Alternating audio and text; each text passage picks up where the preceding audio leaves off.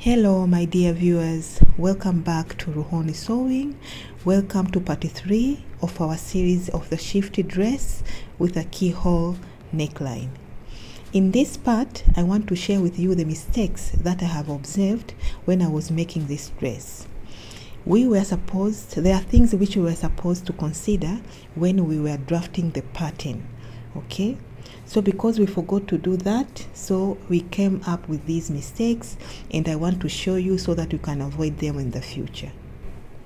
So as usual, these are the materials that we are going to use in this tutorial. Here we have our tape measure, the pencil, the tracing wheel. We have the scissors for the paper. Here I have a piece of the pattern paper. We just need a very small piece of the pattern paper. I have a carbon paper as well as the patterns.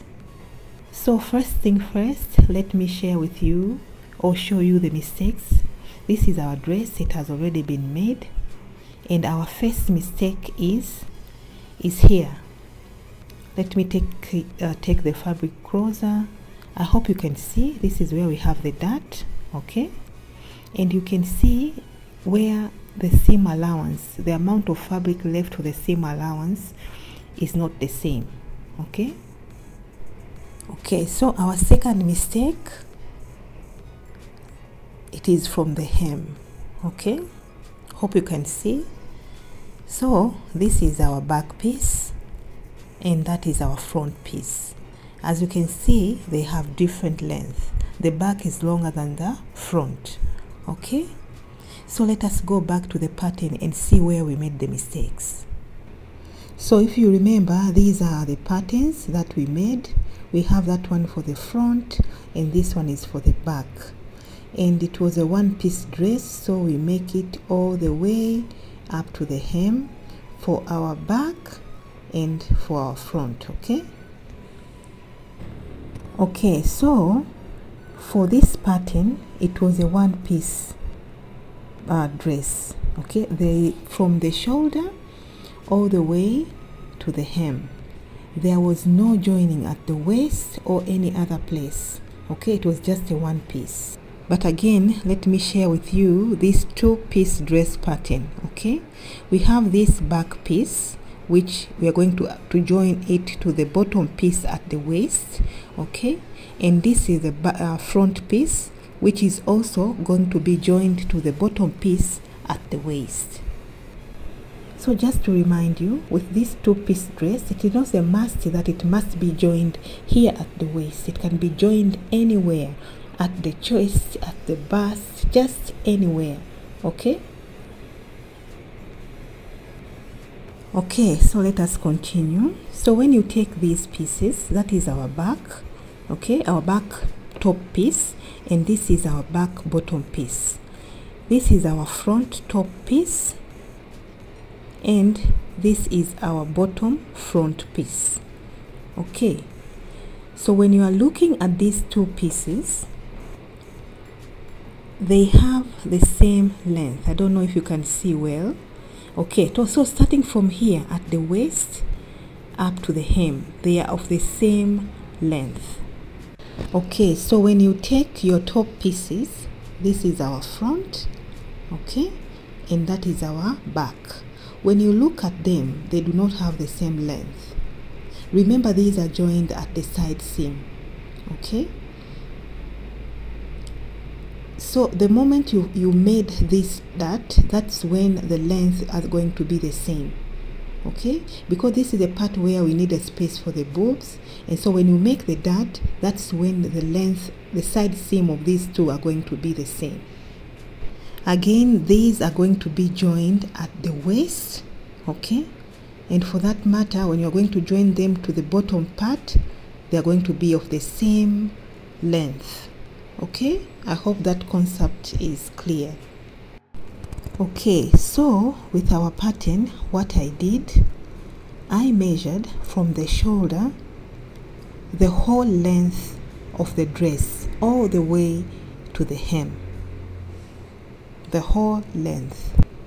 But also for the back, I measured the same length, okay, that I measured for the front, from the shoulder all the way to the hem. But one thing I forgot to consider was this dart. That with this dart, the side seam of the front will not be the same as that of the back. When we fold or when we make this dart, then the side seam of the front is going to be shorter when you compare to that one of the back. So let me show you what I mean. Here I have drawn the original dart, okay? I hope you can see with the dotted lines up to the bust point. But our dart, as you can see, we measured from the bust point 1.5 to avoid having a tip here at the bust point, okay? And so that is our dart. Now, as usual, we are going to fold facing downwards, okay? So I hope you can see from here. Let me move it a bit closer, okay? Just like that. Hope here you can see. And now let us try to fold our dart. So here we are folding our dart. We have to fold up to the other leg, this one here, okay? So make sure you fold up to that line, and then let me put a sellotape, okay? And let me show you now how it is going to be. Okay, so this is where our boob is going to be, okay? That's how it is supposed to be. And now look at the side seam of our front, this part here, okay? As you can see, you see that side seam, they are not equal, okay? And that is what we have observed. Okay, so now let us put it aside. Now let us after making our dart, let us now try to align the side seam, okay?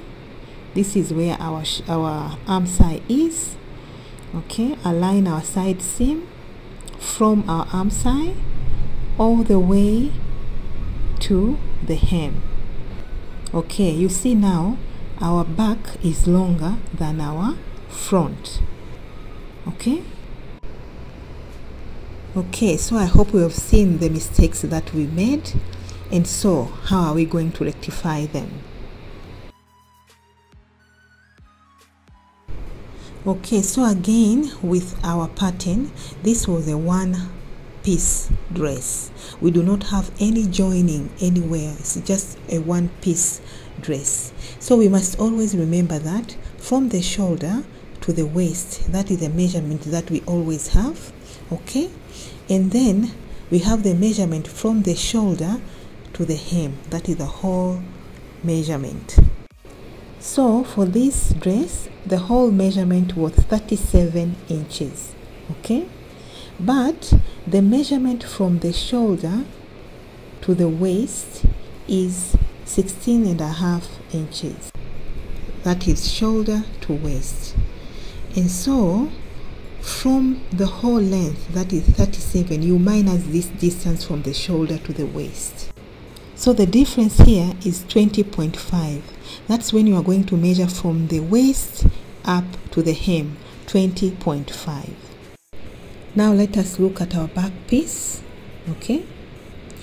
With our back piece, you don't have to consider the shoulder to the waist measurement. You don't have to.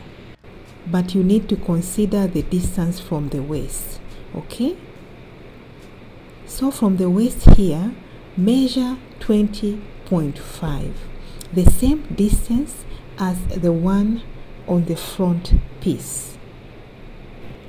That you are going to measure 20.5, okay? But as you can see from here, we had 23 inches. And that's how our back piece is longer than our front. So a reminder to us all, when we are making a one-piece dress, if it has this dart, then please remember to do what I just did, because the side seams are not going to be the same, okay? So to avoid this mistake, please always remember that. Okay, so let us start by tracing a new pattern. I've just traced it up to the hip. Just I want to show you the original pattern how it is, and the side seam and the dart. So we are going to start by attaching the pattern, that piece, to extend the part of the dart. So now next we are going to fold our dart, and this dart is going to face downwards, okay?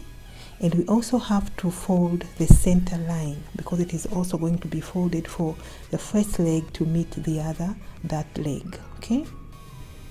Next, let us turn our pattern, and now here we are folding the center line of the dart. Now that is our center line. So after that, take this dart leg and make sure it aligns well with the other dart leg, okay? It has a bit of a struggle, but be patient and make sure it aligns well. So after aligning the dart legs, put a sellotape, okay, just like this. So here I wanted to show you closely, okay, that the dart legs have met, and put a sellotape to secure it in place. And then after that, you take your tracing wheel from that end, you see the other line of the dart. Now trace it to meet the other part. I hope this is understood, okay? Just like that. Again, the same step from far, just to show you from the other part of the seam. Make sure now you trace facing, make sure they see your tracing wheel goes along to meet the other part, okay? So here, if you don't have a tracing wheel, you can use a carbon paper and draw a line just like we did with our tracing wheel. So after that, take out the tape, the masking tape, and open the dart, okay, just like that. I'm not so sure if you can see it very well, but here you see the lines, okay, from the carbon paper as well as from the tracing wheel. So now take your ruler and draw the lines. Follow the marks that were made by the tracing wheel or the carbon paper. So we are done. We are going now to cut our dart. Okay, so here we are done. That's how our dart was supposed to be from the beginning, before any modification. Again, just to remind you, you see these uneven side seams would have been avoided if we had trued our dart from the beginning. So we have come to the end of our tutorial. I believe we have learned one or two things from this tutorial, and I hope next time we are going to avoid these kinds of mistakes. Hope to see you again in my next video.